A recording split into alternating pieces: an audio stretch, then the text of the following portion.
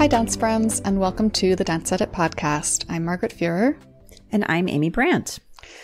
We are editors at Dance Media, and today we'll begin with a headline rundown covering the tragic, really just unbelievable news about Stephen tWitch Boss, all the show turnover that is happening or about to happen on Broadway, and the two latest ballet companies to begin unionizing.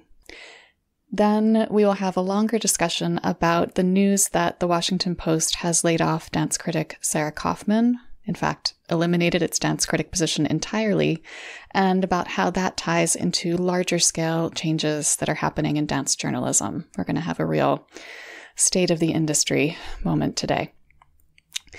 So no further preamble. I'm going to start the headline rundown with news that still does not seem real. Just before recording, we heard that Stephen tWitch Boss had died at age 40. Boss was a contestant and then all-star and judge on So You Think You Can Dance, which is where he met wife Allison Holker Boss. He was also the longtime DJ, or faux DJ. He wasn't actually a DJ, but also co-executive producer for the Ellen DeGeneres show. He was really the glue that held that show together. And it is extremely hard to overstate the influence of this incredibly gifted artist and just incredibly kind person. I mean, I didn't really know tWitch. I just had the privilege of interviewing him several times, but even in those limited interactions, it was just so abundantly clear that he was one of the warmest and most generous and most genuine people in the whole business. And he brought that warmth and generosity to everything he did in the dance world and beyond the dance world. So it's just hard to make sense of it. I'm sorry, Amy, this is a rough segue for you. Sorry. It's okay. It's okay. This is unbelievably sad. And he just personified joy in so many ways. So it's just really hard to process right now. Mm-hmm. Broadway's Phantom of the Opera, which announced that it would be closing in February after 35 years on the Great White Way, has extended its farewell run by 8 weeks. The reason, news of its closing triggered a big surge in ticket sales. Not enough for the show to remain on Broadway long term, but enough to keep it going for a while longer. So now I really need to get those tickets. Here is some Broadway news that truly shocked a lot of people, myself included. The musical K-pop closed abruptly on December 11th after just 17 non-preview performances. The closing followed a public dispute between the show's company and New York Times theater critic Jesse Green, with producers describing Green's negative review of the show as, quote, casual racism, unquote. K-pop dedicated its final performance to the AAPI community, and we have more that you can read about all of that in the show notes.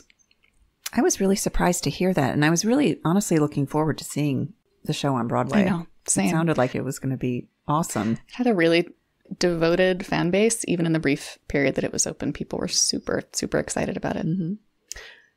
The off-Broadway show Stomp has also announced that it is closing after 29 years, although it will continue to tour in North America and Europe. The show, a mix of percussive music and dance, cited the pandemic and the fact that audiences haven't really fully returned as reasons for closing. Gosh, I mean, I remember seeing Stomp in, I think, 1998. It was my first trip to New York City. It's had quite an amazing run, so it's great that it's still continuing on tour at least. Yeah. It does feel like a lot of New York show eras are coming to an end. Mm-hmm. But swinging the pendulum back to the happy side of Broadway, a reimagined production of The Wiz will tour nationally before coming to Broadway in the spring of 2024. Yay. Notably, the show will feature choreography by Jaquel Knight, making his Broadway debut. Yay, again. Yeah. I feel like when dance talent from the commercial world crosses over to Broadway this way, sparks tend to fly. So yeah, I can't wait to see Jaquel's spin on the show. Also coming to Broadway is a new Britney Spears musical. Once Upon a One More Time, featuring Spears music, will open in previews in May, with opening night currently slated for June 22nd. The musical centers around a group of fairy tale princesses whose lives change when they're given a copy of The Feminine Mystique by Betty Friedan by their fairy godmother. It is directed by hip-hop duo Keone and Mari Madrid, so that should be fun.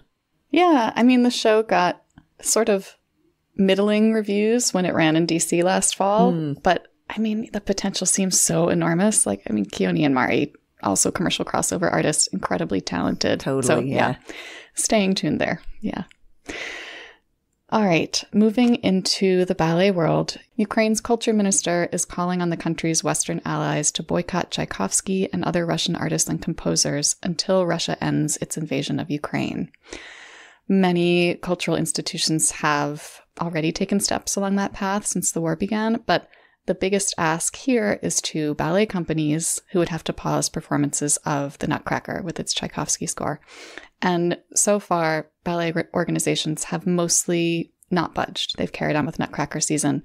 In a statement to NPR, a Royal Ballet spokesperson said, quote, "The presentation of great historic works such as The Nutcracker, performed by an international roster of dancers, should send a powerful statement that Tchaikovsky, himself of Ukrainian heritage, and his work speak to all humanity in direct and powerful opposition to the narrow and nationalistic view of culture peddled by the Kremlin," end quote. And we've got that whole NPR story for you in the show notes. The American Guild of Musical Artists has announced that 2 ballet companies have begun the process towards unionization. Texas Ballet Theater and Ballet Memphis have signed authorization cards to form their unions with AGMA. It's definitely an interesting development, I think. That more and more companies are unionizing? Yeah. Especially these smaller companies. Mm-hmm. Yeah. Here is some news that broke kind of late in the game. It turns out that a dance festival has been happening in Qatar alongside the World Cup, a festival we didn't really hear much about until right as it was starting. It's worth noting that many people, myself included, have been having complicated feelings about this year's World Cup. But the dance festival, curated by Benjamin Millepied and Nico Muley, so 2 very big names, is featuring free performances at venues all over the country by a range of international dance artists, including, of course, Millepied's own LA Dance Project, and some other probably pretty familiar names. Yeah, I think Bobby Jean Smith is included in that. Bobby Jean Smith, Janie Taylor, Madeline Hollander. It's a pretty impressive list. Mm-hmm.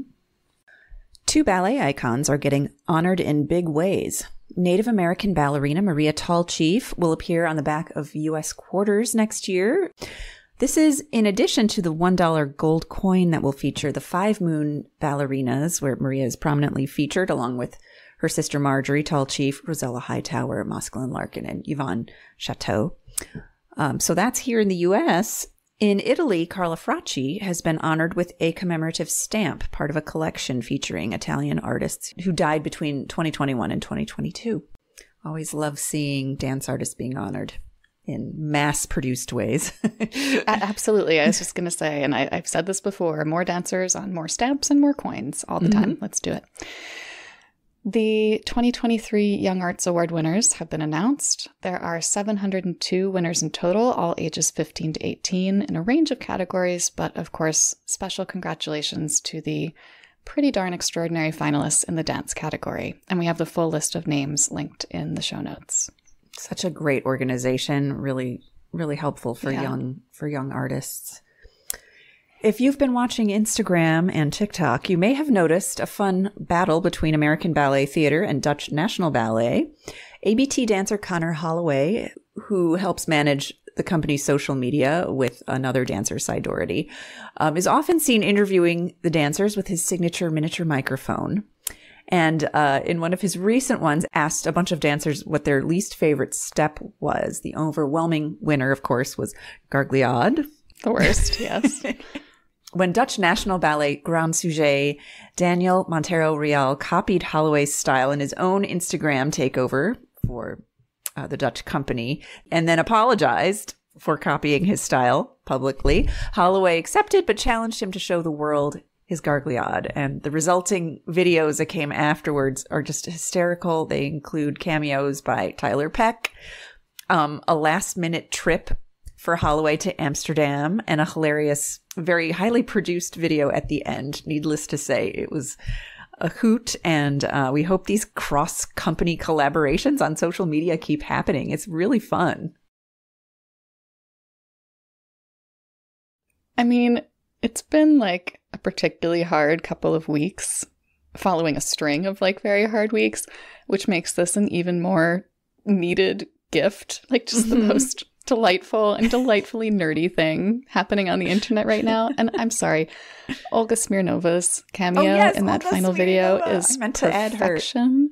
Perfection. Yes. It's so great. We have linked Ballet Herald's kind of explainer of the whole thing in the show notes. You can check that out. Can you hear my cat losing her mind? I can. Good grief. Apologies, listeners, if you can hear my cat. In other viral dance news, actor Jenna Ortega's wonderfully weird dance from the series Wednesday has taken on a life of its own on TikTok, where fans are copying and riffing on the choreography. And Ortega actually created that choreography herself with inspiration from, among other sources, Bob Fosse, inevitably. Gia Corliss wrote a piece for The Times about why this Wednesday dance is so compelling, and we have that linked for you. It's very fun. And it's really interesting to read about all the influences that she tapped for that particular dance. You know. And finally, the dance world has lost two other greats this month. Former Martha Graham dancer Susan Kikuchi, who went on to stage Graham's works worldwide, as well as revivals of Jerome Robbins' The King and I, died on November 14th at the age of 74. She definitely grew up in the Graham world. Her mother was the famed Graham dancer Yuriko, who died earlier this year at the age of 102. So two great losses there in one family. And Dame Beryl Gray, a principal ballerina with the Royal Ballet, who went on to lead London Festival Ballet, now called English National Ballet, passed away at the age of 95. She was the first British ballerina to dance in Russia with the Bolshoi and in Beijing, and had a thriving freelance career after leaving the Royal Ballet in 1957. So, hats off to Dame Beryl Gray. So that is the end of our headline rundown this episode. Here is, of course, your reminder to take a look at the Dance Media events calendar as well, because it has lots more information about all kinds of dance world events. You know, we're starting to see a lot of spring season announcements. We're starting to see a lot of audition information coming out. We don't always have time to get to that here on the podcast, but it's there in the calendar. So to see the full list and to add your own events to it, head to dancemediacalendar.com. Alrighty, it's time for our longer segment, which concerns the news heard round the dance writing world. Earlier this month, as part of a spate of job eliminations, the Washington Post laid off its dance critic of a quarter century, the Pulitzer Prize-winning journalist Sarah Kaufman. And that means, I believe, that Gia Corliss at the New York Times is now the only full-time dance critic in the country, the entire country.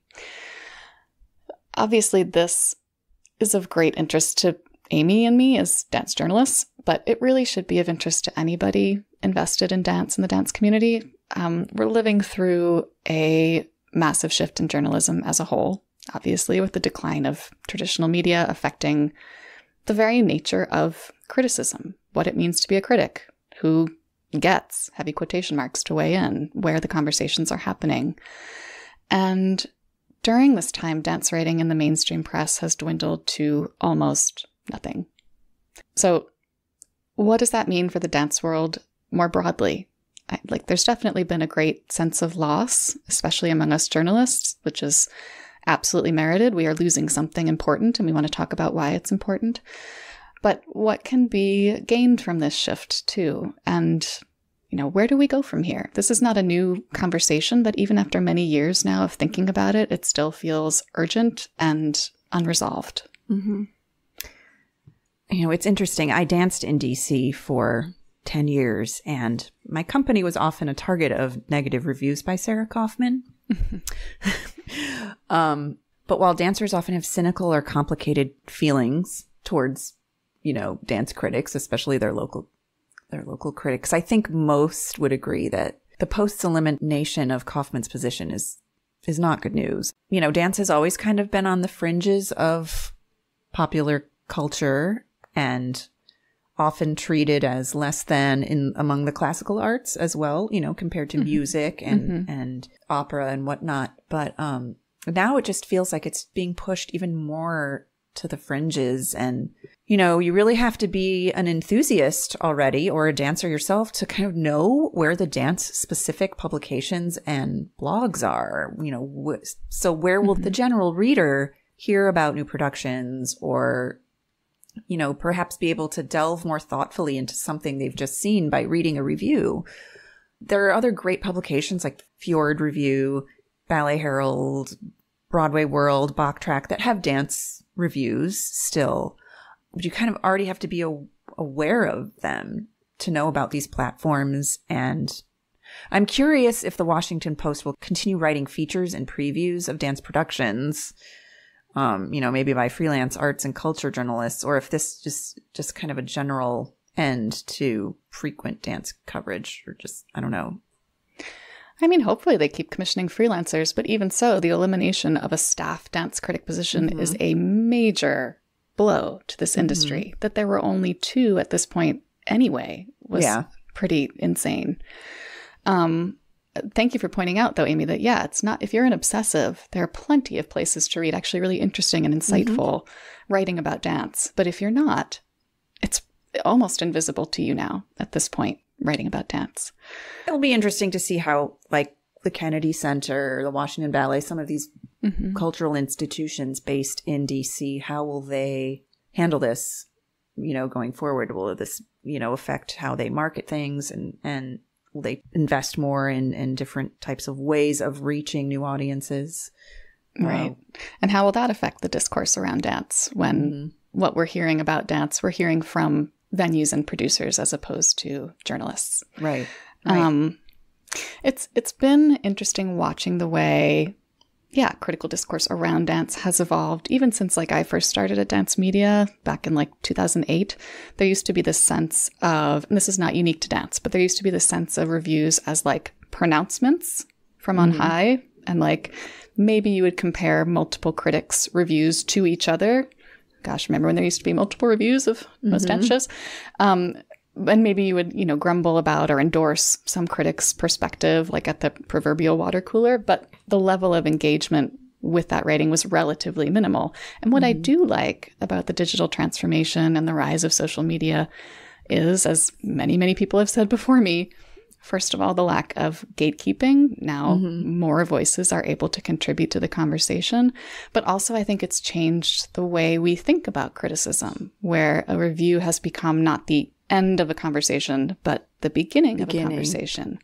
And I think smart critics know that. And honestly, the best dance critics, I think their writing has evolved accordingly in a way that can be really constructive. Like, the impulse is not to pass an absolute judgment, but to provide context and insight and, start conversations rather than end them. History. Yeah. And then I love seeing those threads picked up, or, like, sometimes snipped through by brilliant people on TikTok and Twitter. And there's a lot of that happening.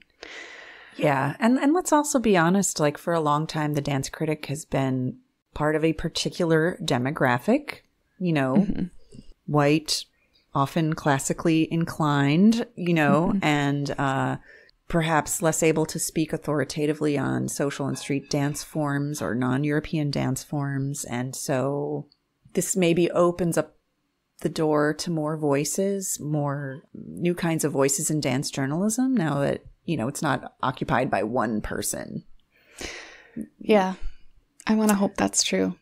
I guess the issue is that one of the biggest reasons the demographic for dance writers has been so narrow is because it pays pretty much nothing and offers no stability. So if you're not wealthy and privileged to begin with, it's a tough business to be in. And that's something that the writer Marina Harse noted in a story in Dance Magazine last year. Like, how can we attract more diverse artists to this profession if we are offering them so little? Like, it's a profession that's not really a profession anymore, she says. Right. I mean, a lot of these, you know, you're basically volunteering. You're writing for free, or you're getting paid very little. I mean, you know, Margaret, you and I are incredibly lucky to have the jobs that we have, and, you know, as editors, and that they are full-time positions and whatnot. But, you know, when I talk to college students or young people who are interested in becoming a dance writer, I feel like I feel like I have to be very upfront with them about that's wonderful, but make sure you have broad education and that you also can write about other things, and that it's just nearly impossible to make a living off of writing about dance. Mm-hmm. There are clearly big overlaps here too with the way the creation of dance itself is and is not supported in this country, with the way that we as a nation assign value, or more commonly do not assign value, to the arts, because yes, good dance journalism is an art. So it's all part of the same question, is how can we support this kind of art making in a way that is sustainable, so it's not automatically a sacrifice, a labor of love, but an actual vocation. As is so often the case, we don't have answers. We're just trying to get to the right questions. But in the show notes, we've linked to the Washington Post story on Sarah Kaufman's departure and to Sarah's final review for the paper, which included a poignant sign-off. And then also to Marina Hars's Dance Magazine story about the reality of dance writing today, which is depressing but necessary read, I think. All right, that's it for us this week. Thanks everyone for joining. We're going to have actually 2 interview episodes in a row over this holiday break, so look forward to that. In the meantime, keep learning, keep advocating, and keep dancing. Happy holidays, everyone.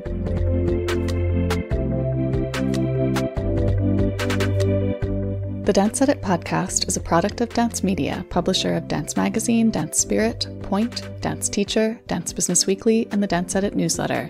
Our hosts are Amy Brandt, Courtney Escoyne, Margaret Fuhrer, and Lydia Murray. Our music is by Celestine, with special thanks to Broadway Dance Center for helping us record those footfall sounds. Find out more about the Dance Edit and subscribe to our daily newsletter at thedanceedit.com.